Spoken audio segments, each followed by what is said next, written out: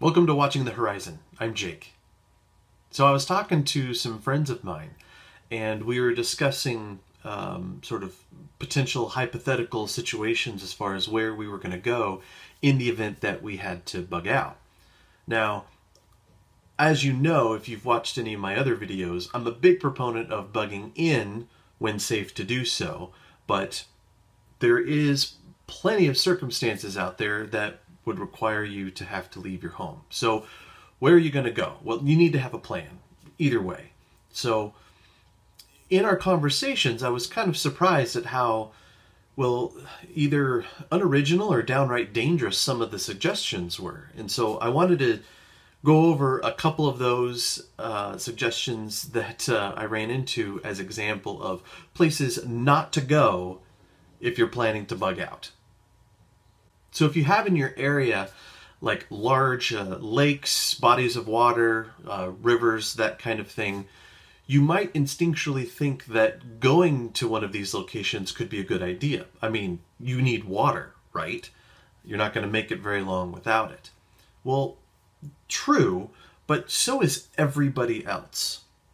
Everyone else also, in the event of a bad scenario, preppers and non-preppers alike, well, after a while, they're going to flock to these locations also. Just like in the wild, you've got, watering holes that end up being very busy places when it comes to, foot traffic. And if it really is a bad situation, there's a good chance that you're not going to want to find yourself there, because that's where, well, just like in the animal kingdom, your predators are going to come out. You're going to have people who are going to try and take advantage, thieves, robbers, what have you. You're going to get all manner of flavors of different types of individuals. And really, you don't want to go where there's going to be a lot of people for a long period of time. So if everybody's going to go to, say, a lake, for example, well, you can't help it. People just, by their nature, they're messy. They don't know how to properly manage living quarters. So, for example, let's say you've got 200-300 people living in, around, and near, a large body of water, a large lake, and, well, all of a sudden, just normal everyday living becomes a problem. People are going to use that water to fish, but they're also going to use that water to clean themselves, and they're also going to use that same water, to take care of their sewage. And even if they don't, and let's say they decide they're going to take care of the sewage on land, that is going to end up contaminating the water, because you can't keep that many people organized without jacking up the water.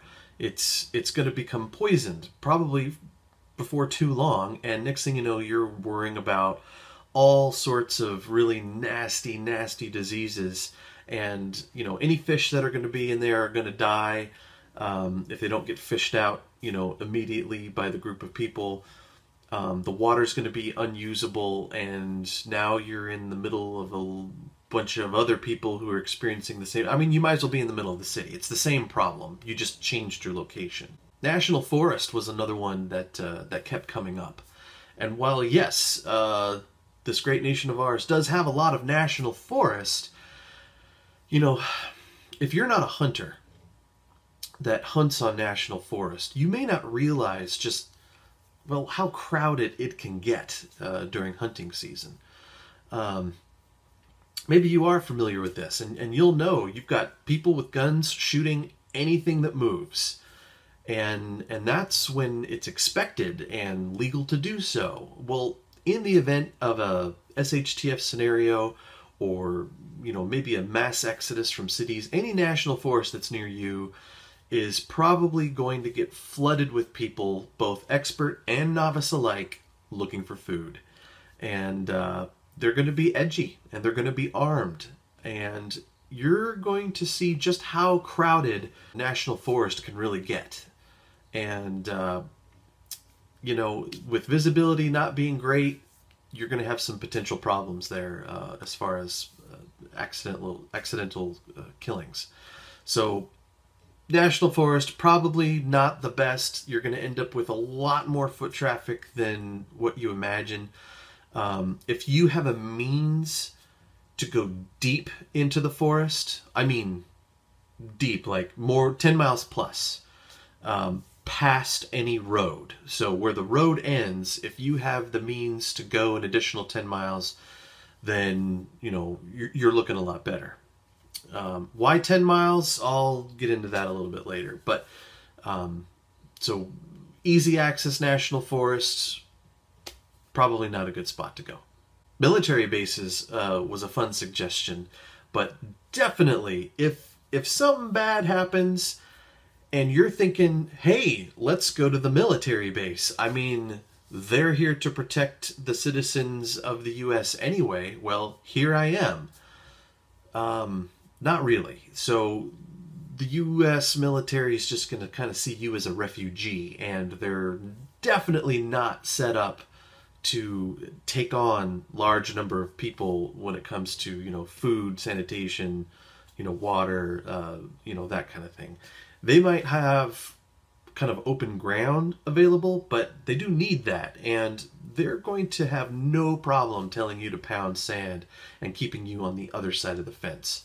And you're not going to want to push these guys, because if something has happened, well, they've got a job to do, so don't get in their way. And people are probably going to flock to these places thinking that it's going to be safe, because inevitably in every zombie movie, the last safe haven always ends up being some sort of military base, which, no, don't do it. It's not a good place to go.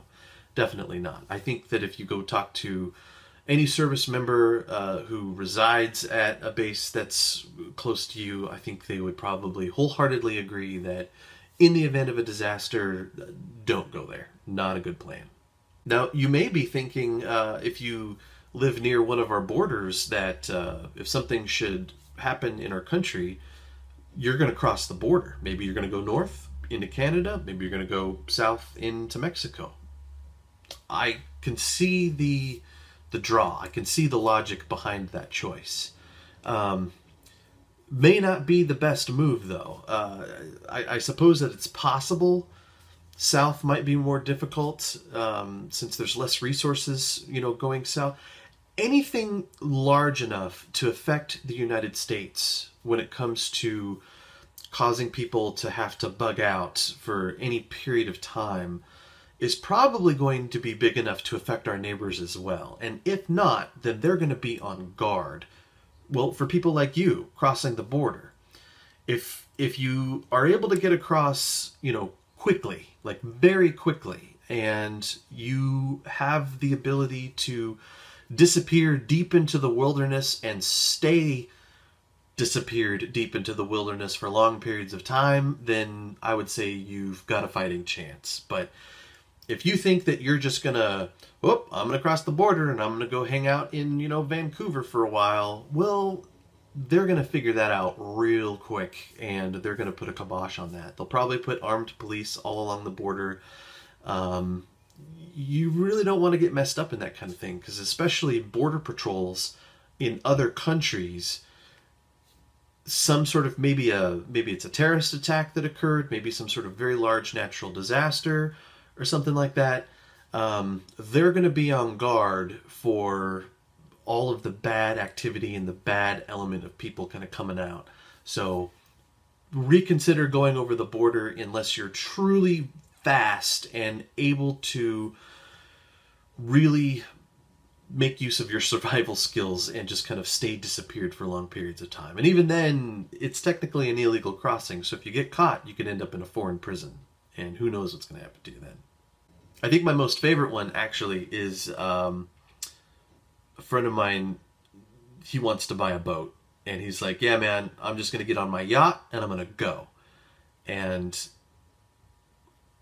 that sounds romantic. That just sounds like a vacation to me. As long as it's anytime not during an SHTF scenario. I mean, pirates still exist, and you want to talk about having nowhere to go, nowhere to hide? I mean, it's a horror movie in the making.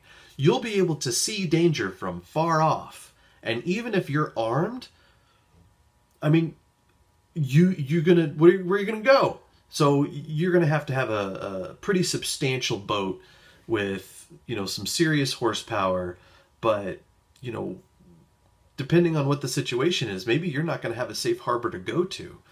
And if you don't, and you get caught in the middle of nowhere, they can just wait you out, or they can just take pot shots at you. It's just, I don't know. The idea of being trapped on a boat way out in the middle of nowhere, no help is coming for you. All you've got is your supplies, and I mean, unless you're going to be able to pull out, I don't know, a minigun or something like that, you're going to be at the mercy of whoever it is, you know, decides to come pick you off. So, I don't know.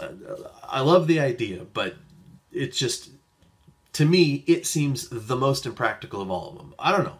Maybe I'm wrong. I don't own a boat. I've never owned a boat. Maybe if you do, you've got something to say about it. I mean, let me know. Seriously, I'd love to hear about, you know, your plan to bug out, you know, in a boat or a yacht or whatever. You know, say something in the comments. Seriously, I'd love to hear it. Same idea with an island, you know, pretty much. Now, if we're talking about, you know, really big islands, you know, it's a little bit better. But most islands offshore of the United States are, well, they're habited. I mean, there's people there. So if people live there, chances are, how many sustainable people live on that island? I mean, everything has to get imported. Practically everything. That's why it's so expensive to live on the island. Never mind just, you know, the cost of real estate on the island, Hawaii. But everything has to be imported. And so you've got a lot of people on a very small landmass. You're going to run out of food, like, instantly as soon as those shipments stop coming. In which case, you're really going to have a hard time. Yeah, you know, you're surrounded by water, fishing, it could happen, but just the number of resources, you're literally in an island in the middle of the ocean, limited resources. Yes, you're going to starve to death or worse. Lord of the Flies. That's all I got to say. Now, you might live nearby some caves or some mines. And you might be like, hey, you know, nobody really knows about these mines or caves. And, you know, if anything happens, I could just retreat up into the hills and go live in a cave. You're not the only one who knows about those caves and mines. I guarantee it. You might think you are, but you're not. I mean, it's not going to happen. I mean, unless you have literally dug your own mine, which I guess there's a couple people out there that have, people are going to know about it. And nothing worse than being in the back of a cave in the middle of the night and whatever animal, whether that be wild or human, stumbles upon you, and now all of a sudden, you know, you're going to have a confrontation. So if you've got something way out of the way back there, hard to get to, but you've got a way to get there, I mean, okay. But the problem with caves and mines is they're all documented. Everybody knows where they are. So unless it's particularly difficult to get to, you know, you're going to have company. And in an SHTF situation, you're probably not going to want a lot of company. Last one I got for you is, wherever you end up bugging out to, you're going to want to stay away from the major interstates, about 10 miles. I've mentioned it in a couple of other videos before, but, you know, research, in World War II, it was seen that as masses of people were exiting large populated areas, they oftentimes didn't have a chance to take anything with them. And so here you have a large group of people with no resources traveling on the existing roads going to the next large town, and they're hungry and thirsty and cold, and they have nowhere to go immediately to get those resources. So all they do is they just trudge on. Well, what happens is, inevitably what was observed, you know, the main body of people will stay at the road. and then, scouts will go out. This isn't organized. It just happens, the man of the family, for example, his wife and kid, crying babies. He's going to leave them behind where it's safe, at the road, and he's going to go venture off into the wilderness, to find food or water or whatever. Well, what was observed is that they will go approximately 8 to 7 miles on either side of the road before they give up and come back. So any resources that they're able to find, in that span, they strip them. They just, whether people live there or not, you're not going to argue with a starving, crying baby. They will take what they want, and they have, and that's what they do. So if you have a bug out location and it's within, I'm adding a safety margin here by saying 10, nice round number, easy to remember. If you're within 10 miles of any major interstate, probably best to kind of move out of that zone. Use some common sense here, obviously. Now, if, let's say, you're like right at 10 miles away from a really major interstate, but it's Kansas, where it's flat and straight, you can practically see that far. Okay, not really, but there's no terrain between here and there. That number might actually be a little bit bigger for you than it would be for somebody else who lives in the mountains, where, if you're 10 miles away, but there's like a mountain range between, you and the interstate, that's a different story. So anyway, just wanted to throw that out there. Generally, we're talking about 10 miles within an interstate. So that's what I have for you. Do you agree with the list? Am I full of it? I don't know. That's just my opinion. It's just the research that I've done, that I've looked into. But I welcome your thoughts. Anyway, so let me know what you think, and I appreciate you watching. Be sure to keep your eyes open.